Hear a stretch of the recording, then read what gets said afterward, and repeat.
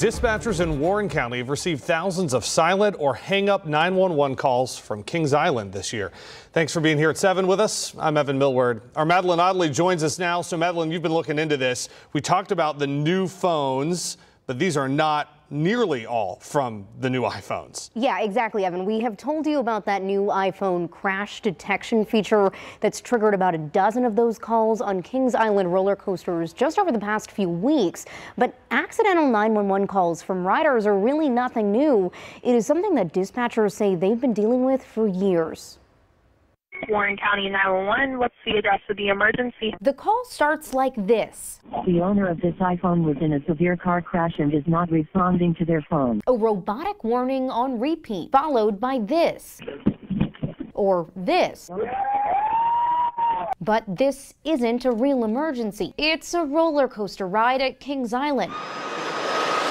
We had 6 calls just over the weekend, and then prior to that, since it went live with the new iPhone, there were 6 others. Triggered by a feature on new iPhones and Apple Watches, meant to detect a car crash. Not sending resources is not an option, not here in Warren County. While the feature is new, accidental 911 calls from Kings Island are not. It happened to Anna Albee a few weeks ago. It sent out an emergency notification to all the people I had as emergency contacts, and it sent a note to 911. She thinks the ride might have triggered her emergency call feature. I was actually really quite shaken by it because I just felt so bad. Warren County's had more than 4,000 silent or hang-up calls from the park this year. They set up a new text system to help those callers call officers off. But the feature isn't really meant for calls triggered by crash detection. We make up a call for a crash with unknown injuries because we haven't spoken to anyone. And then once that call's made up, it gets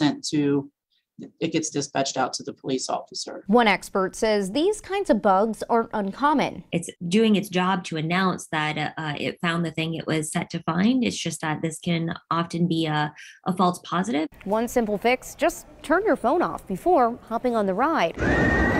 Or disable the crash detection feature. But that would turn it off during real emergencies too. I think that avid roller coaster enthusiasts, for the time being, might consider turning something like this off. But I would not say that the average person needs to worry in that situation.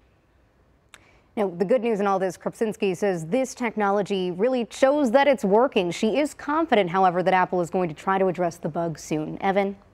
Madeline, thank you.